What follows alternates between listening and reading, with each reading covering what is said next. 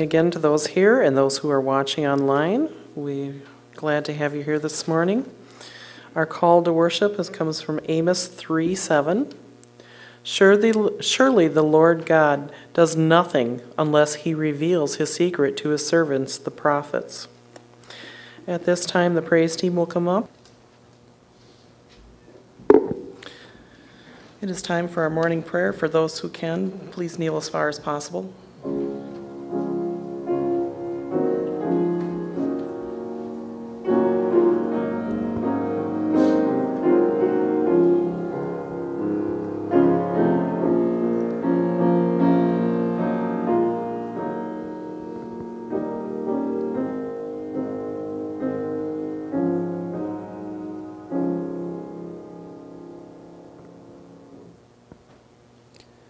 Good morning, dear Lord.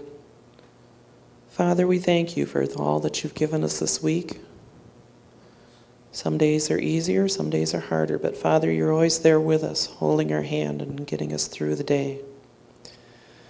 Father, we ask your blessing upon the message that Dale's bringing us today. Father, touch him and help us to open our hearts and minds to what is to be said. Father, we encourage that you watch over the Sylvia family as they're traveling, although we're grateful to have Nathaniel here. Father, I just ask that you bless each one who's here. Continue to guide and direct in our lives, dear Lord. In Jesus' name we pray. Amen.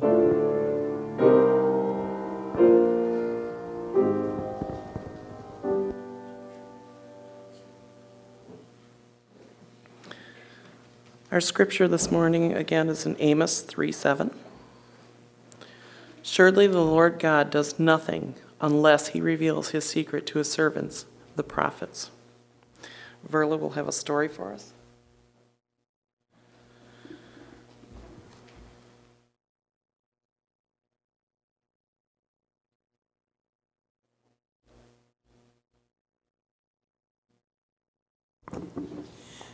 These stories that I've been telling are about Ellen Harmon White, and this book was written by her great-granddaughter, and she wrote stories that the family knew and probably none of us would have heard about. She's still at home with her family.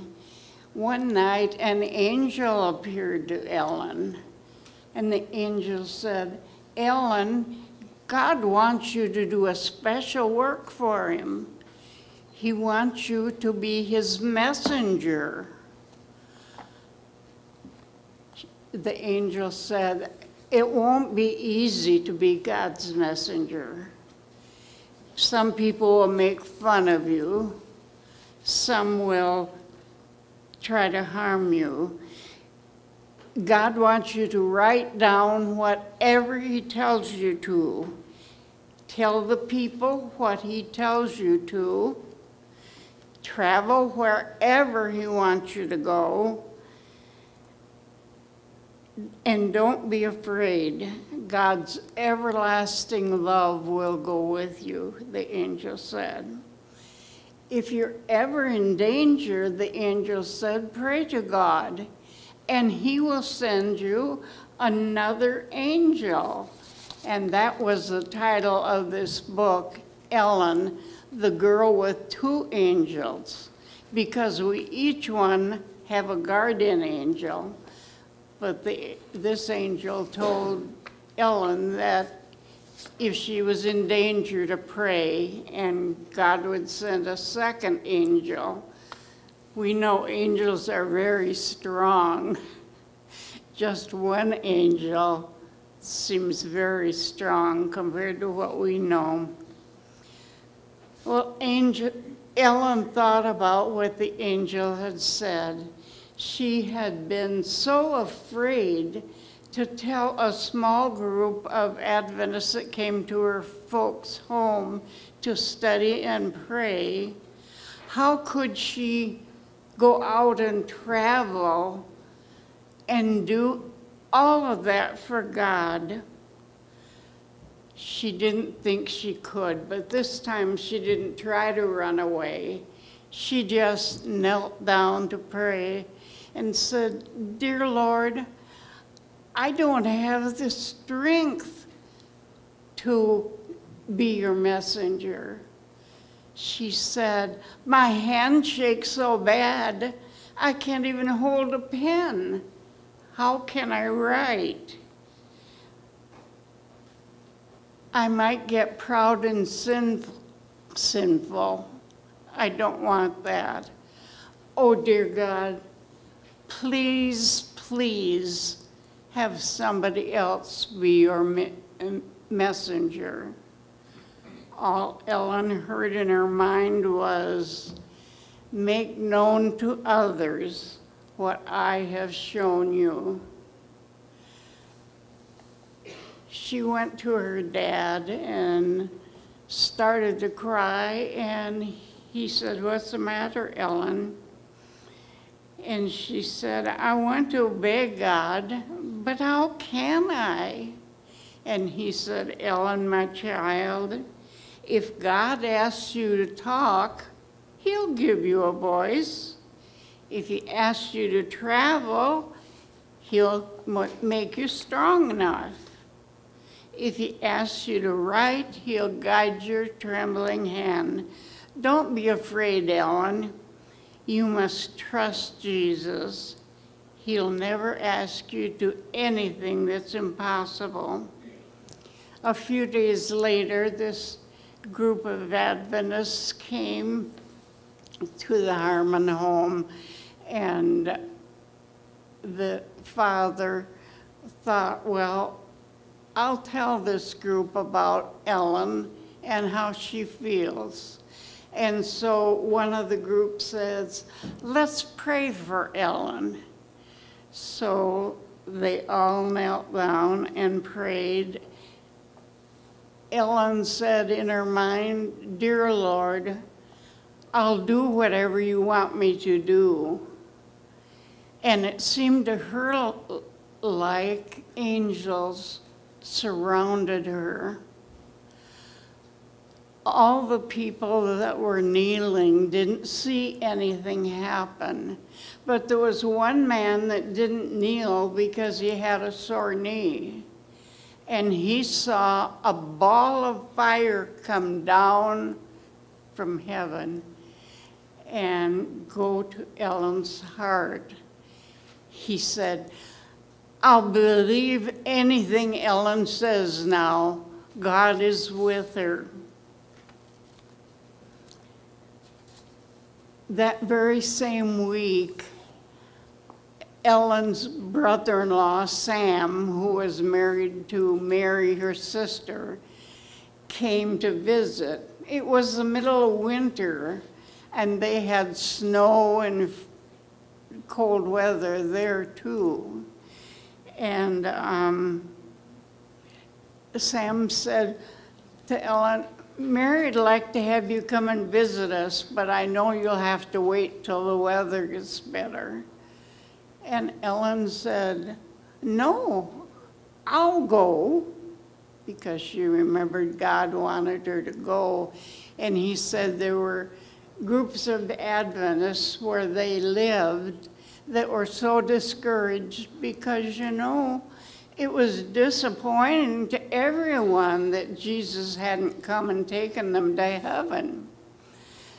And Sam said, "Well, Ellen, I've only got an open sleigh for you to ride in, and it's 30 miles to our place."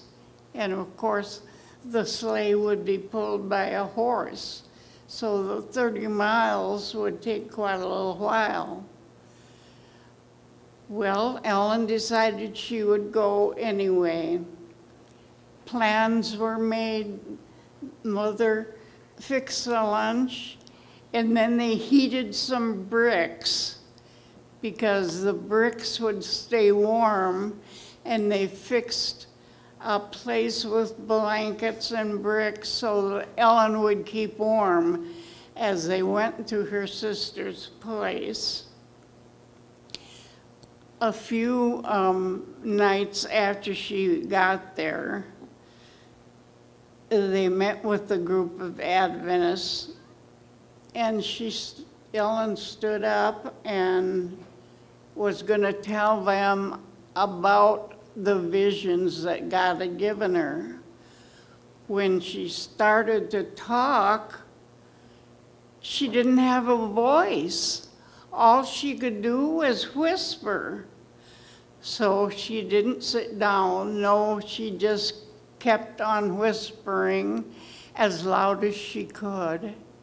And pretty soon, her voice came out nice and strong. And she talked to the people and told them about the vision of the Adventists going to heaven. And then she told them about the other vision she'd had, about Jesus still leading them even after he didn't come when they thought he would. Ellen talked for 2 hours to them, and her voice stayed nice and strong. They had questions afterwards, and she answered all the questions. Then when Ellen sat down, her voice was gone again. She knew that she had done what God wanted her to do, and she was happy that God had used her as his messenger to bring hope to these people on earth. Ellen, later in life, wrote many books, and we're encouraged by those too. Each one of us can read those. Thank you, Verla. The topic today is entitled Faithful to His Prophets. Do you all get the monthly journal from the conference, Adventist Journey? It's sent to everyone, and in it has a week of prayer, and we don't do those often, and so I thought that we should take a look at the week of prayer. And for those that don't have it or didn't bring it, that's partly why I put it in the bulletin. Clifford, would you pass out that? I have copied here today, Sabbath, Sunday, Monday, and Tuesday, 4 days. And we're going to read those today, and you can follow along. If you need one, just let Clifford know. Next Sabbath, we'll do the last 4, Wednesday, Thursday, Friday, and Sabbath. It's about the prophets, and I appreciate Verla's stories because God has spent the entire history of this earth trying to communicate with us, his people. And he's done it through prophets, and the most recent prophet is Mrs. White, and she has written extensively. And when you read stories of her life and the biographies and listen to Verla tell the stories, I remember Verla's been telling these stories all of my life. And they're always fresh and new, and when they are all verifiable stories as well, when you look at the history records, it's clear that she certainly is a spokesperson for God. And like all spokespersons, most true prophets do not want to speak for God. It's hazardous. And they usually ask not to do that. So if you have somebody that's wanting to come and be a prophet, for instance, if you'll notice on there, the authors, Sabbath is written by our General Conference President, Ted Wilson. The others are written by the Blancos, and they had the publishing work in South America. And maybe it's in one of the stories, but they did mention that in the publishing work, they have frequent requests of people writing to them that they've got a message from God and it needs to be published. It's got to be published now. And they think and pray over it and look at it, and they usually turn all of those down because seldom do you see God's prophets going out insisting that the message be given. They're always very reluctant. And perhaps, maybe that's a little bit why we as Adventists are reluctant to share our faith. Because sometimes it's not always well received, and we don't like it when we're not well received. So just multiply that many times for the prophet. Now, I appreciate Nancy's prayer that God would bless me as we work on this sermon, and he certainly has, because Sabbath is going to be read by Carl, Sundays is going to be read by Nathaniel, Mondays is going to be read by Ariana. Ariana Rittenhouse drove all the way down today. Fox Valley? Sheboygan. That's way up, almost to the Arctic Circle. But she didn't come down just to read this. You want to know why she came? She came to watch John at Mamma Mia tonight. The play, he's in the play, a star role. And so they say it's worth going, just so you know. But thank you, Ariana, for being willing to be God's messenger. And Lasong will read Tuesdays. So, indeed, God has already blessed. So, before we begin our readings, let us just bow our heads for prayer. Father, sometimes as we read, we get terribly bored and tired. Pray that your Spirit would activate our hearts and our minds and our ears, perhaps even our voices, that as we listen to the message of these week of prayer readings, that we might have a greater understanding of your awesome love, in that you go to great extents to get our attention and to communicate with us. May we be attentive to your word. In Jesus' name I pray. Amen. Carl.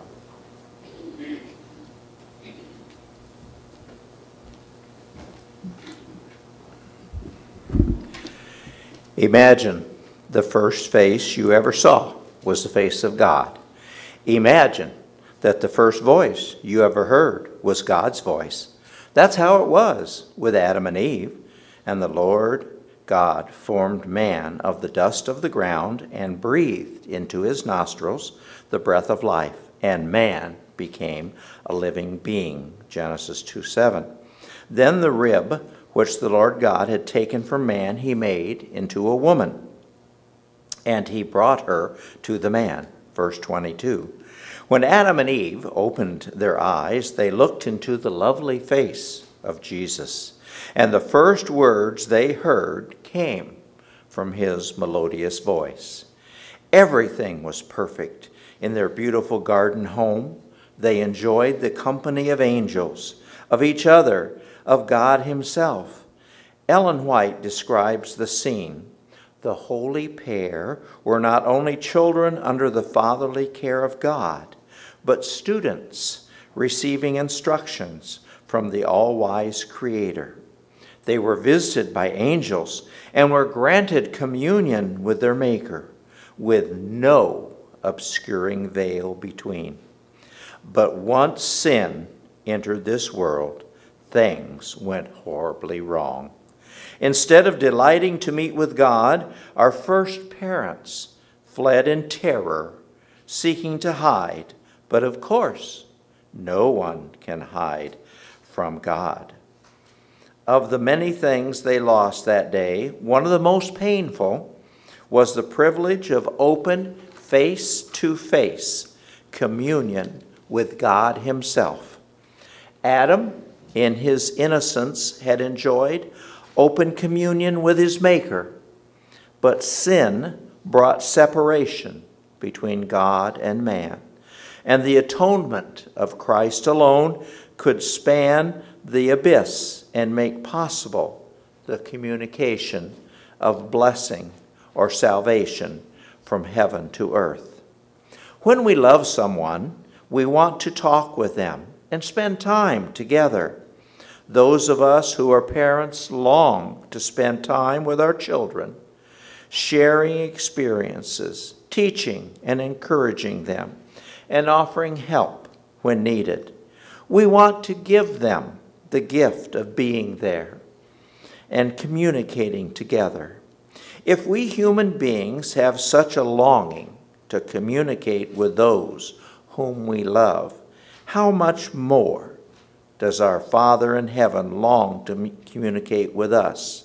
Jesus said, "If you then, being evil, know how to give good gifts to your children, how much more will your Father who is in heaven give good things to those who ask him?" Matthew 7:11. God did not abandon his people, leaving them to the devil's devising. Since God could no longer speak face to face with fallen humanity because of the sin barrier, nor teach them as he had previously, he created other ways to communicate his all-important, life-saving instruction to the world. The Bible identifies at least 9 avenues that God has used to communicate with people. 1, angels. 2, creation or nature. 3, the cloud and pillar of fire. 4, Urim and Thummim. 5, dreams. 6, voice from heaven. 7, the Holy Spirit guiding individuals. 8, Christ in person. And 9, prophets. While God has used all these communication methods, the major revelations of the will of God for the instruction of the church in all ages has been given through prophets, with Jesus being chief among them. Luke 24:19, Matthew 13:57 and 58.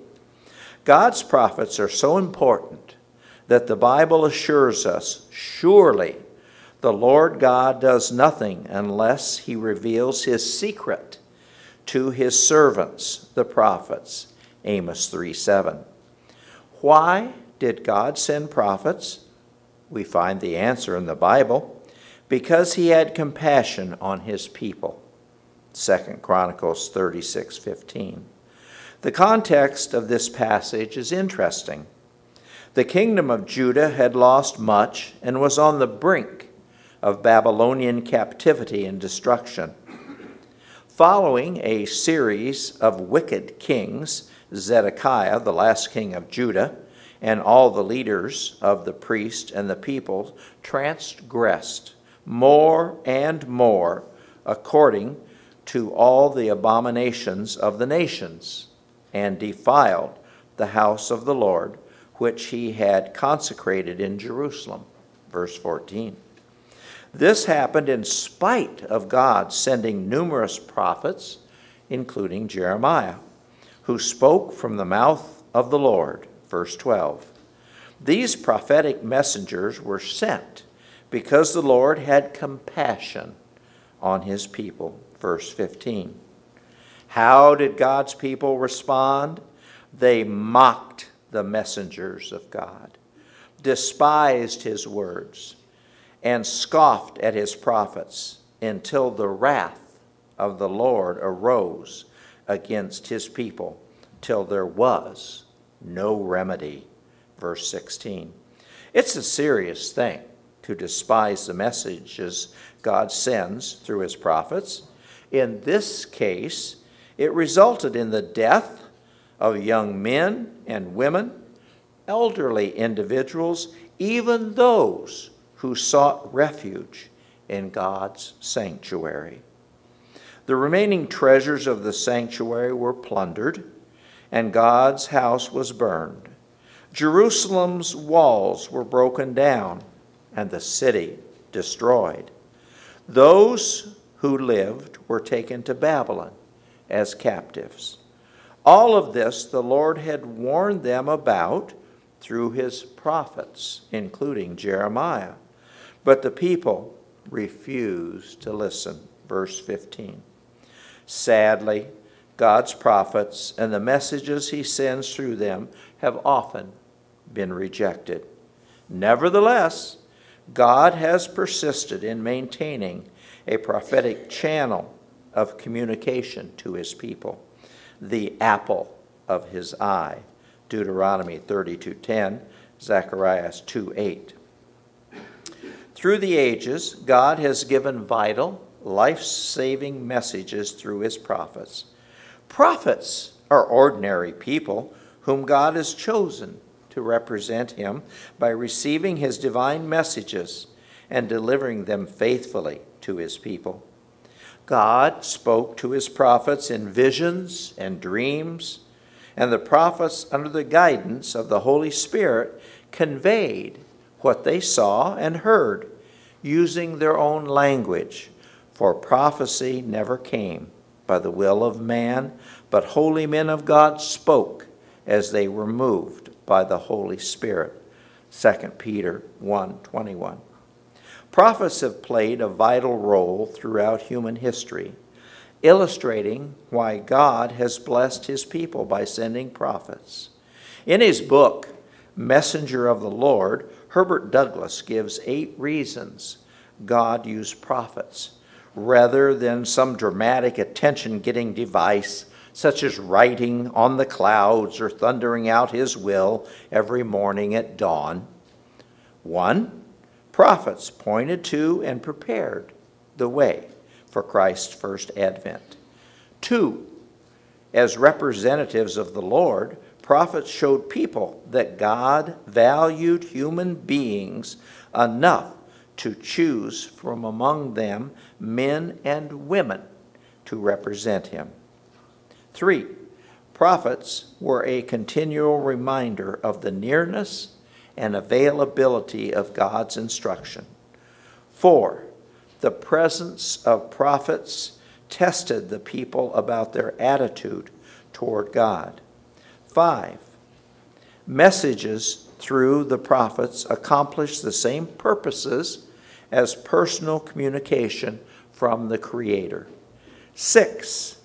Prophets demonstrate what fellowship with God and the transforming grace of the Holy Spirit can accomplish in human lives. 7.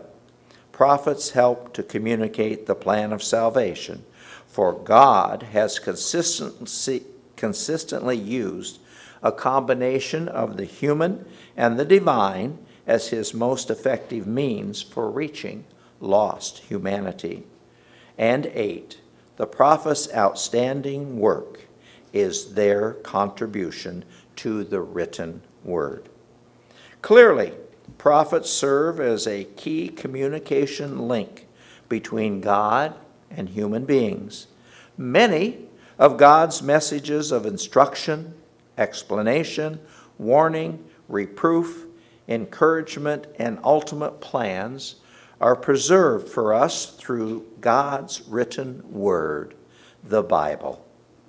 The Bible is a collection of God's messages for his people, a record of his working among them, written by his prophets over a span of nearly 1,600 years, from Moses to the Apostle John, as they were inspired by the Holy Spirit. The gift of prophecy is one of the gifts of the Spirit listed in 1 Corinthians 12. And God's word indicates it will be present at the end of time. In identifying God's last day remnant people, we read, "And the dragon was wroth with the woman, and went to make war with the remnant of her seed, which keep the commandments of God and have the testimony of Jesus Christ." Revelation 12:17. Related to this passage, the concept of God speaking through his prophets, we read the words of the angel to John, "I am your fellow servant and of your brethren who have the testimony of Jesus. Worship God. For the testimony of Jesus is the spirit of prophecy." Revelation 19:10. Seventh-day Adventists believe that God, in his wisdom and compassion, has raised up a prophet for these last days. While it is not necessary to mention all the tests of a prophet here, one important test is that a true prophet will never contradict previous messages given through God's prophets, for the spirits of the prophets are subject to the prophets. 1 Corinthians 14:32. And if they do not speak according to this word, it is because there is no light in them. Isaiah 8:20. Throughout all of her writings, letters, sermons, and messages, Ellen White upholds the Bible and never contradicts its teachings. Millions have been led to Jesus through her prophetic ministry. Millions more have been blessed through the God-given counsel she provides. Insights into healthful living, education, ministry, and more continue to serve as guideposts for God's people today. Warnings of things to come and instructions on how best to prepare are messages that benefit all who take them seriously.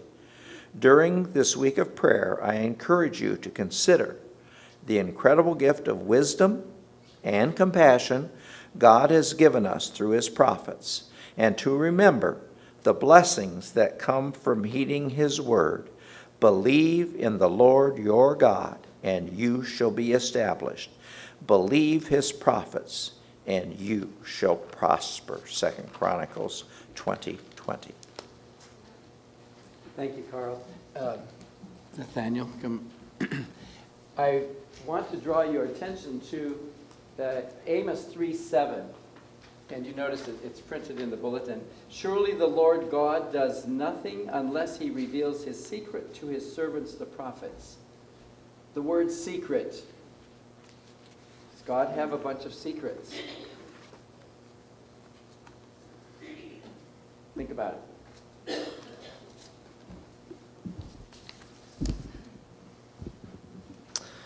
Imagine for a moment that you have never heard of Christianity. Suddenly you come across a book on the street, you pick it up, and it just says Holy Bible on the cover. Nothing about its author. Who wrote it?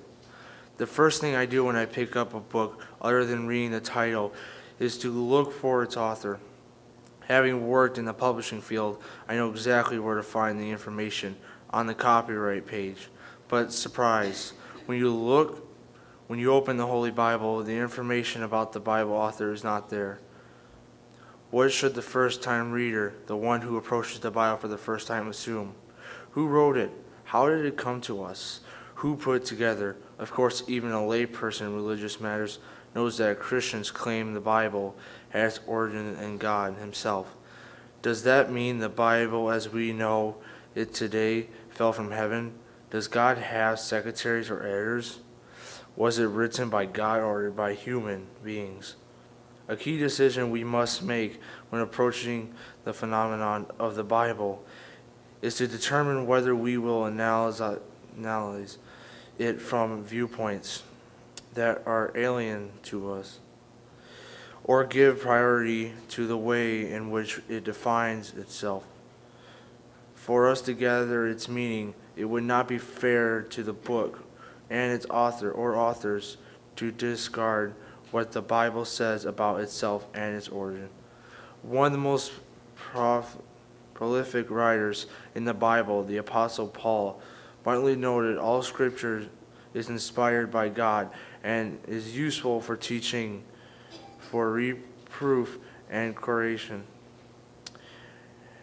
and for training in righteousness, so that everyone who belongs to God may be proficient, equipped for every good work. 2 Timothy 3:16 and 17.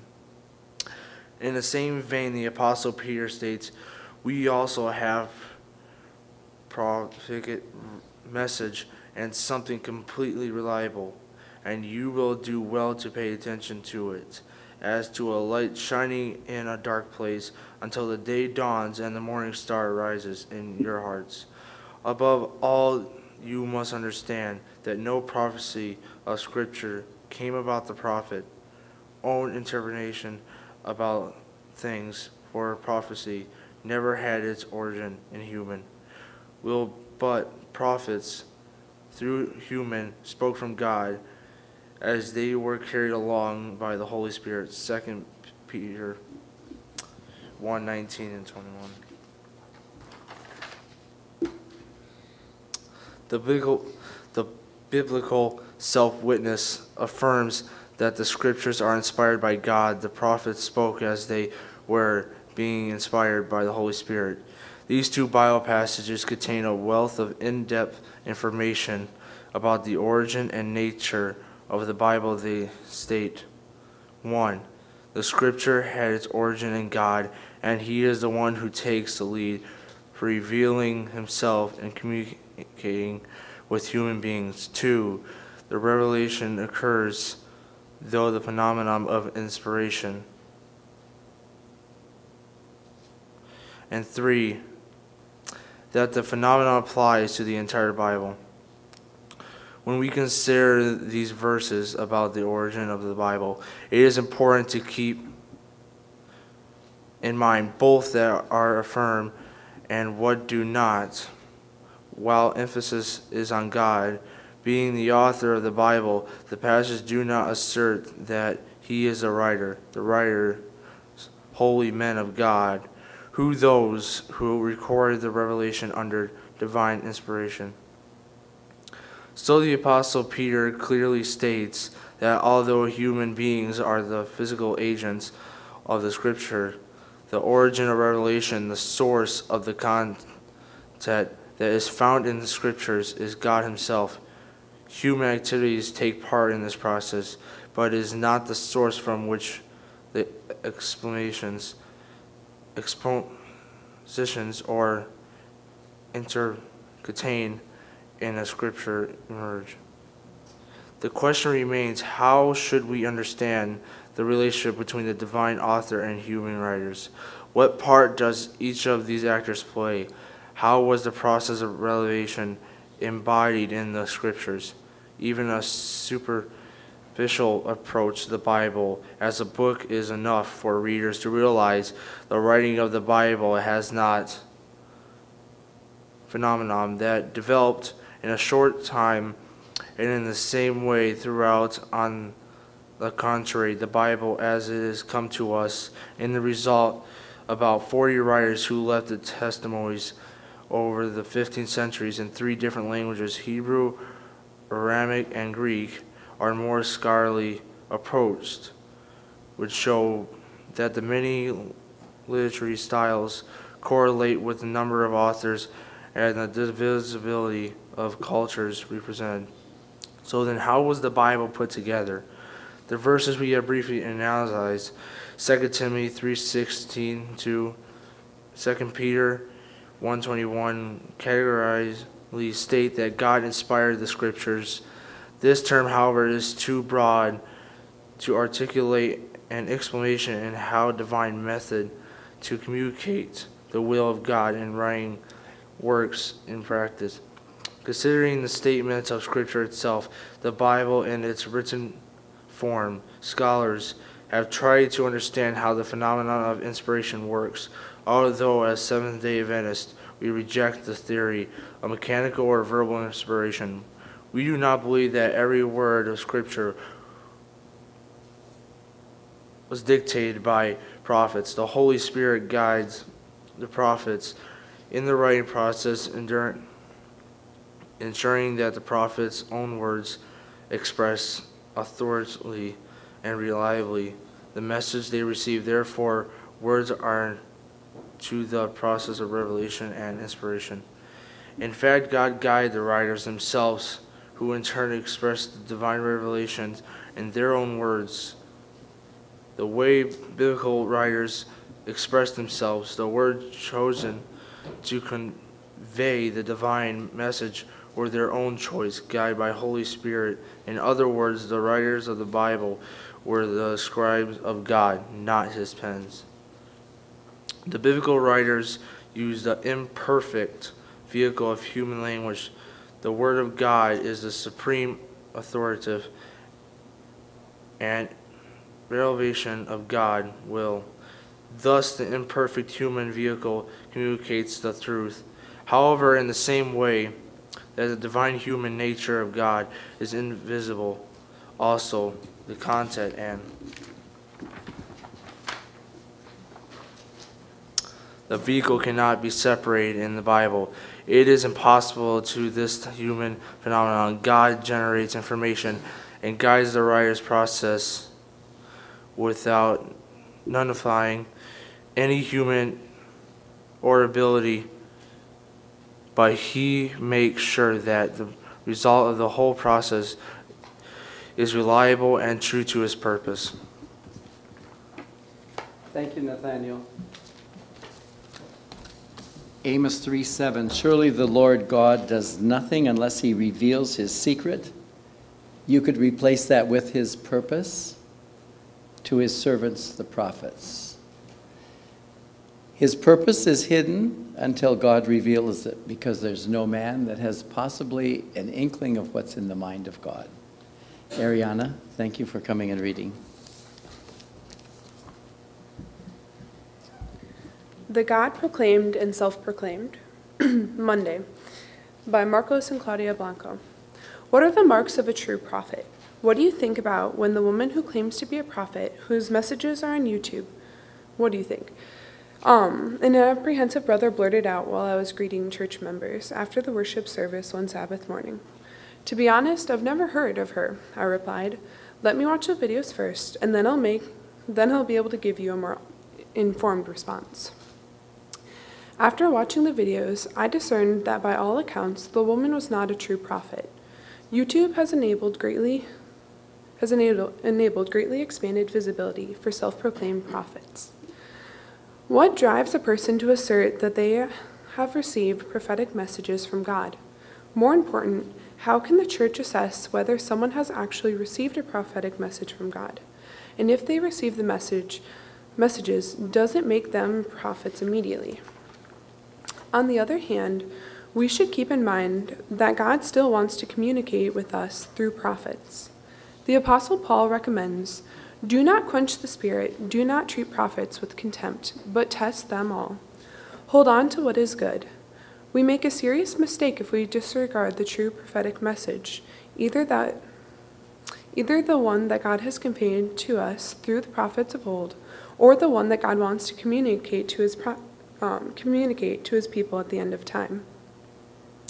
On the other hand, Christ warned about the rise of false prophets. Watch out for false prophets. They come to you in sheep's clothing, but inwardly they are ferocious wolves. They would also aim to deceive even the elect just before the second coming. That's why John's advice is very clear. Dear friends, do not believe every spirit, but test the spirits to see whether they are from God, because many false prophets have gone out into the world. Test of the prophets. What then are the marks of a true prophet of God? The Bible shows that the rising of false prophets phenomenon is not unique to contemporary Christianity. It had already manifested itself among the people of Israel in the days of Jeremiah. Jeremiah's contemporaries were instructed to use the filter of fulfilled prophecies as a test for a genuine prophet.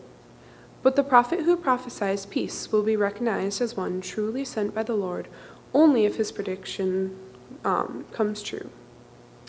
Bear in mind that the ministry of a prophet encompasses much more than the foretelling the future. That the principle of conditional prophecies establishes that a change in the conditions or in the relationships can also imply a change in the predicted future, as happened with Jonah's prediction in the destruction of Nineveh. Another test eliminates concerns the internal coherence of the prophetic message. A system of revealed truths consists of a chain of related messages. The same Spirit revealed all the prophetic messages in the canon of Scripture. Therefore, every new message must be in harmony with the truths previously revealed. Consult God's instruction in the testimony of warning. If anyone does not speak according to this word, they have no light of dawn. Christ himself appealed to all the Scriptures concerning himself. From the past to shown that his messages as a prophet and his sacrifice as Messiah were truthful, and prophecies were correctly fulfilled. Certainly, truth is progressive. New truth is revealed over time, and later prophets add ideas and details to the truths already revealed by earlier prophets, but in no way can the new message contradict the messages given in the past. While it is true that what counts is the message, not the messenger, the prophets are but human beings with all their weaknesses and limitations. Christ calls on us to see the fruit in the life of an alleged prophet. When judging the authenticity, by their fruit you will recognize them. Do people pick grapes from thorn bushes or figs from thistles? Likewise, every good tree bears good fruit, but a bad tree bears bad fruit. A good tree cannot bear bad fruit, and a bad tree cannot bear good fruit. Thus, by their fruit you will recognize them. Although sometimes it takes time, a ravenous wolf will sooner or later show its fangs through its mild sheep disguise. Of course, every prophet has to be Christ-centered and confess the divine nature of Christ and exalt his sacrifice for humanity. This is how you can recognize the Spirit of God. Every spirit that acknowledges that Jesus Christ has come in the flesh is from God, but every spirit that does not acknowledge Jesus is not from God. Other signs of true prophets might include the timely nature of their messages, the practical nature of their messages, as opposed to abstractions and generalizations, the truth in the lives of those who follow their messages, and receiving the revelations through dreams and visions. However, we will do well to remember that passing the acid test in any or a few of these signs does not make someone a true prophet. Just as the divine vision from King Nebuchadnezzar received did not make him a prophet in the whole dimension of his ministry. The price of being a true prophet. During the years that we have served in South America, Spanish Publishing House, we have received more than a dozen manuscripts containing alleged prophetic messages from the Seventh-day Adventist Church. Some were sent to us just to evaluate their content. Others came with a supposed divine order to publish them immediately. Being denied the possibility, a number of people condemned us to eternal damnation for not complying with their directive. We have found out that most of these alleged prophets have something in common, an almost desperate desire to be acknowledged as prophets. Yet when we examine the experience of the biblical prophets, we see that things are the other way around. Many of them resist accepting the call, or are asked for countless proofs that they should accept the call. The main reason is that typically a prophet is unwelcome. The greatest of all prophets ended up with his head on a silver platter. These experiences have taught us to test the spirits, especially when the alleged prophets insist they be acknowledged as messengers of God. Every falsification implies the existence of something genuine. In fact, the more sophisticated the counterfeit, the more evidence is given of the value of the authentic version that this counterfeit wants to supplant. That is why Satan tries to supplant true prophets. He is aware of the value of the true divine messages. Let's test the spirits, but let's not stifle the voice of the Spirit. Thank you, Ariana. Even though it's the lateness of the hour, with your permission, I'm going to ask LaSong to read the fourth one, please.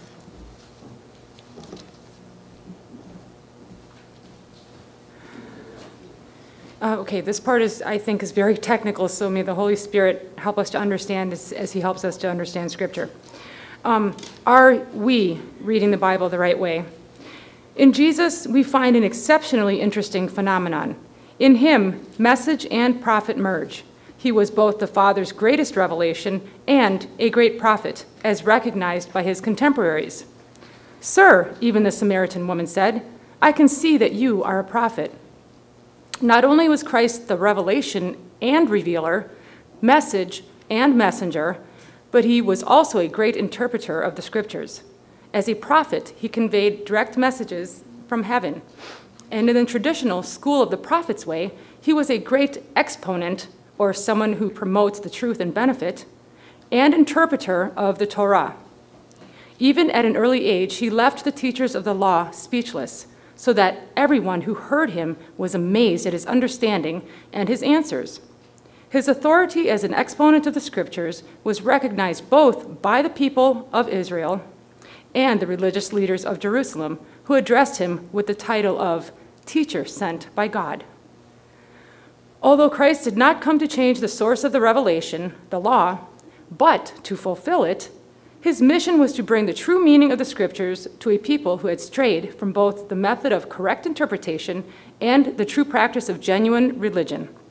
Thus, Jesus constantly contrasted the methods of contemporary interpretation, alluding to what was said, or what they understood concerning what had been said, with the "but I tell you" of the true prophetic interpretation. And since Christ was not only a great teacher and prophet, but also our example in everything, we would do well to follow his principles of biblical interpretation in our own study. Did he outline his principles of biblical interpretation in any of his teachings or speeches? One episode shortly before his ascension to his heavenly Father can help us draw out a number of those interpretive principles. Let's join Jesus on this path that leads us to discover the true meaning of the prophetic word. Let's walk along with him to Emmaus and let him guide us through some principles of biblical interpretation that will leave our minds enlightened and our hearts burning. The hermeneutics of Jesus, or the interpretation of Scripture, or interpretation, Jesus' interpretation.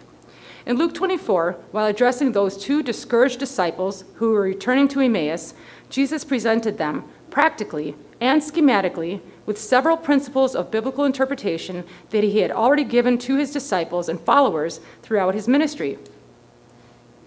The account informs us that the two disciples were walking along feeling saddened by the recent death of Jesus, because with his death, all their messianic expectations had vanished. Then Jesus joined them, although they did not recognize him. On hearing from their lips the reasons for their discouragement, he replied, "How foolish are you, and how slow to believe all that the prophets have spoken? Did not the Messiah have to suffer these things and then enter his glory?" And beginning with Moses and all the prophets, he explained to them what was said in all the Scriptures concerning himself. From his answer, we can draw several principles of prophetic interpretation. Number one, the canonical principle. Christ did not interpret the truthfulness of his messianic mission in the light of the first century reality around him, nor through Jewish tradition or Greek philosophy, the predominant cultures at that time. On the contrary, he used what was said in all the Scriptures concerning himself. That is, he used the Scriptures to interpret biblical information, his own role as Messiah. Hence, the information needed to interpret the Bible is found in the canon of the Scriptures themselves. The Scriptures are their own interpreter. Christ himself had established the supremacy of the Bible over tradition, and other writers underscored the fact that the Scriptures have preeminence over, number one, human philosophy, number two, human reason, and number three, the so-called knowledge in the world, of which science might even be considered a part. The basic scientific procedure requires that our hermeneutical presuppositions or assumptions stem from what we intend to understand. The dependence on philosophy to establish theological hermeneutical presuppositions implies a breakdown with the canonical principle. Rather than following from philosophical presuppositions, principles of interpretation must be derived from the Scriptures themselves in order to interpret biblical information. Number two, the principle of the unity of the Scriptures.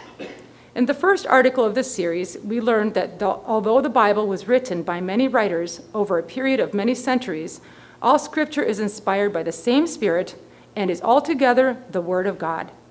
In this sense, a crucial unity and harmony exists between its parts. Christ emphasized this principle before these two disciples on their way to Emmaus, when, beginning with Moses and all the prophets, he explained to them what was said in all the Scriptures concerning himself. By referring to Moses, the Pentateuch or the Torah, and all the prophets, Jesus used in his explanation the whole Bible known at that time, the Hebrew Bible, emphasizing this principle of unity of the Scriptures. Number three, the Christological principle. One reason Jesus used the whole Hebrew Bible to indicate what was said in all the scriptures concerning himself was that all scriptures testify about him. The New Testament endorsed this idea by describing Christ as the fulfillment and the consummation of the promises made to the patriarchs, since all the prophets testify about him. For all the promises of God in him are yes. Number 4, the principle of the salvific purpose. The scriptures were not written just to satisfy intellectual curiosity, so we should not study them only to win a debate or to show that we have the right doctrine. By pointing out that he was the fulfillment of all the promises of the scriptures, Christ presented himself as the Lamb of God who is able to save. The revelation of his salvation is the overall purpose of Scripture and is the foundational interpretive idea as we study. By using the right principles of prophetic interpretation, Jesus wanted the two men on the road to Emmaus to overcome their spiritual discouragement and go on to rejoice in the good news of a risen Christ who overcame death and brings eternal life. He achieved his goal since, after the Bible study, they admitted, "Were not our hearts burning within us while he talked with us on the road and opened the scriptures to us?" By following these principles established by Christ, we will not only understand the biblical truths, but also let him light our hearts with the salvation that the scriptures themselves affirm he came to give us. Thank you, Lasong. It's good that we had a librarian to read that last one, correct? Some of those were quite the tongue twisters. I think, again, it draws to us, our mind, the importance of studying the Bible so that we have an understanding so when we are communicating with others, that we can give them a reason for our faith. Witness means that I have something to tell. There's something that God did for me that I need to tell you. That is irrefutable witness. God is good. If you would open your hymnals to hymn number 512, instead of taking the time to sing it, I want you to look at the words. Just when I need him, Jesus is near. Just when I falter, just when I fear, ready to help me, ready to cheer. Verse 2, just when I need him, Jesus is true, never forsaking all the way through, giving for burdens pleasures anew. Verse 3, just when I need him, Jesus is strong, bearing my burdens all the day long, for all of my sorrow giving a song. And verse 4, just when I need him, he is my all, answering when upon him I call, tenderly watching lest I should fall, just when I need him most, just when I need him most, just when I need him most. Jesus is near to comfort and cheer, just when I need him most. That is always true 24/7, 365 days a year. Let us pray.